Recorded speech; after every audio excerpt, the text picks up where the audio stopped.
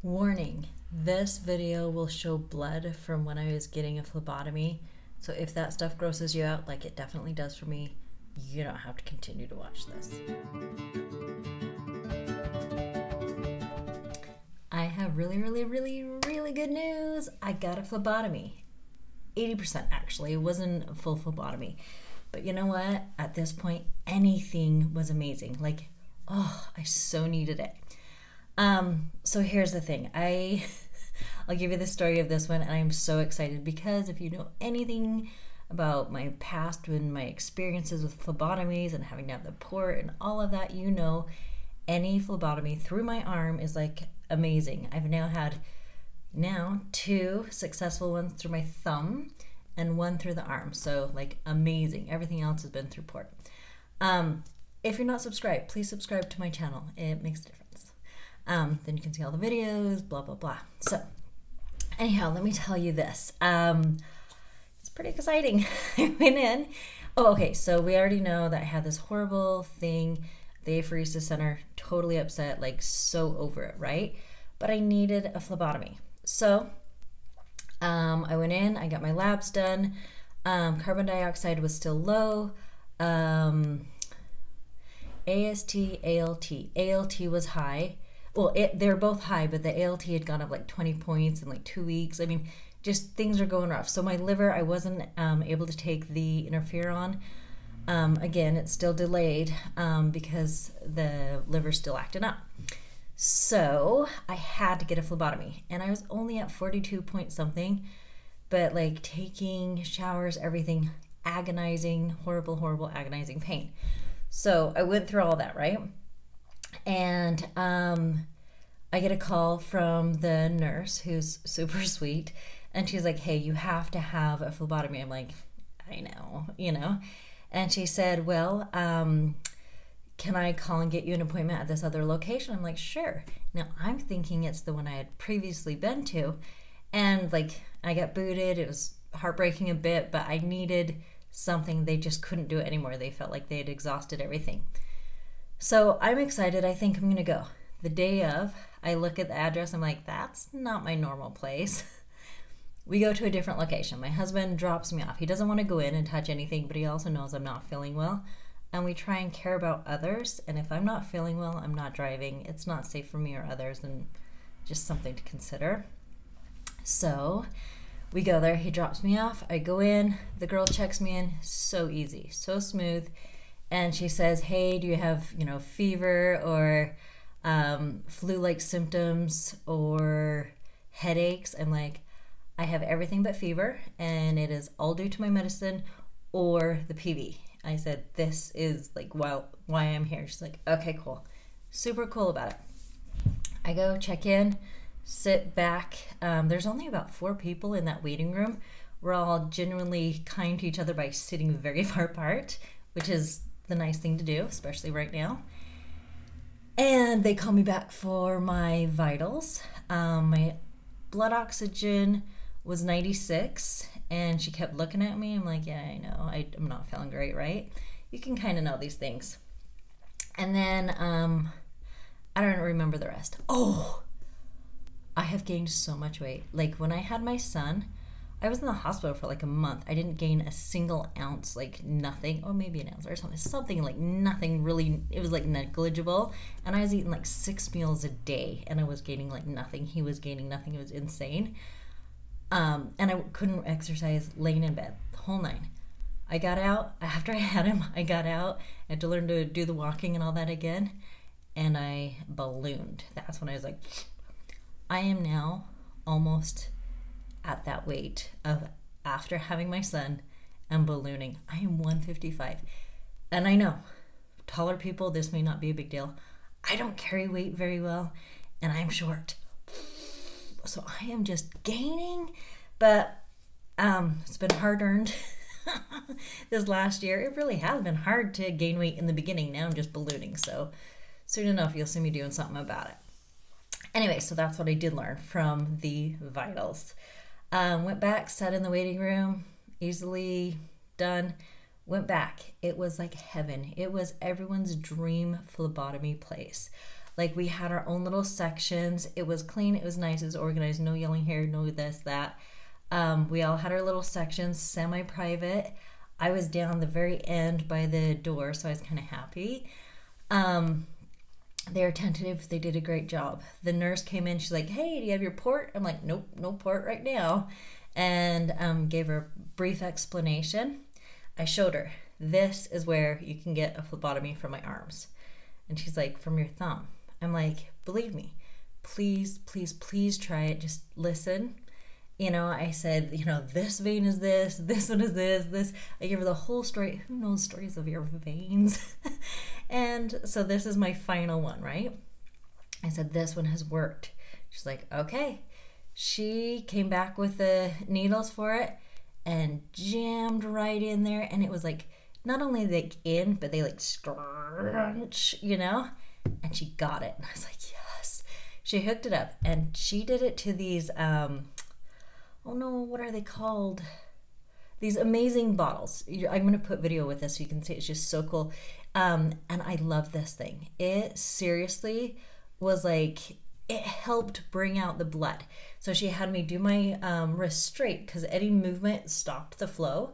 So we'd have to go straight and then she'd have me squeeze partial. And I'd squeeze and then it'd be like, psh. Now here's the issue. I usually never look. I don't look at hardly anything ever. I thought it was fascinating. Worst decision ever. It was so bad. I was fascinated. I was like, wow, this is like amazing. I've heard of these things and people talk about them and this is like a dream for people with phlebotomy. So I'm staring at this bottle. Squeezing. It's interesting and gross at the same time. So this, I've heard of these Vacutainers. Like these are so coveted when you have a bad... as opposed to a bag. The bag... Everyone talks about wanting these. Like, I have asked for them before and they're like, no, we don't have them. But these are like the mysterious Vacutainers that we've all wanted. Oh no, it's slowing down. Just keep squeezing the ball. Squeeze. Go. I'm gonna pump it if that helps. Yeah, whatever. So basically what you're doing by squeezing the balls. I get queasy. I was like, and then all of a sudden, like, I'm laying there and she's like, are you okay? I'm like, I'm fine. And then she's like, looking at me, I'm like, I'm not fine. I started like dripping in like the cold, hot flash sweat craziness. It was like, I got sick to my stomach and I was like, ugh. And then all of a sudden she like, it's like the lights like kind of started dimming. You know what I mean? Like that. It was so insane. And she's like, and she goes, she does my vitals. She calls someone for the vitals. They take off the thing. She's like, we're going to stop this for right now. Stops it, puts the liquids on. Another girl called my doctor. The doctor said, yes, you have to continue a phlebotomy on her even after fluids. So, I mean, like they kind of caught it. And she's like, how was that? And I told her what happened. And she's like, yeah, you're about to pass out. I'm like, yeah.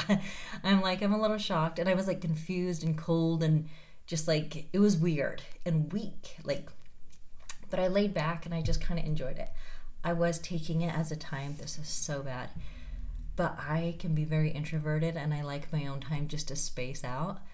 So I kind of just like enjoyed being alone.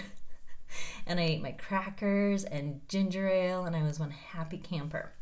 So then after they do this fluids, the first bag, she comes back and she's like, you know, your doctor said we have to try and finish. I'm like, that's cool. I totally get that. And I personally really want it. We only went to 250.